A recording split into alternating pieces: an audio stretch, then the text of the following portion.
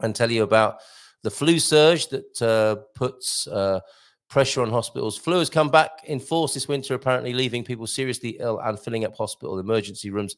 Diario de Noticias reports the first influenza A type A cases started appearing in October, apparently sparking warnings from health professionals that vaccination coverage wasn't high enough among those most at risk.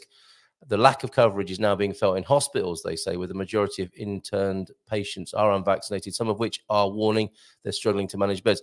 Now, this not George Branco speaking anymore, but I noticed there is not a big take-up in any of the vaccines on offer at the moment, interestingly.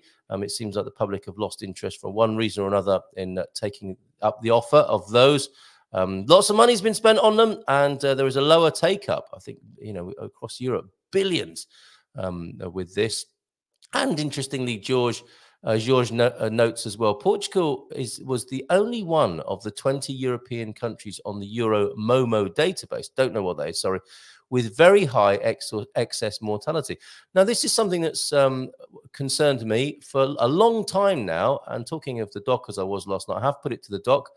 And he cast his doctorly eye over it when he was on the show with me, possibly a year ago now, when it came to excess deaths and excess mortality.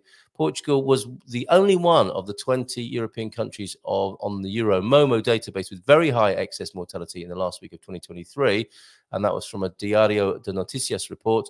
Experts said the high level of respiratory infections appeared to be part of the problem, but the exact cause still wasn't known.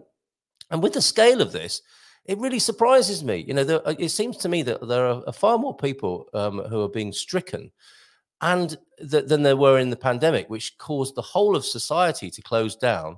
And there are these mysterious and unexplained and sudden deaths, and not the same public health concern or outcry. Interesting stuff.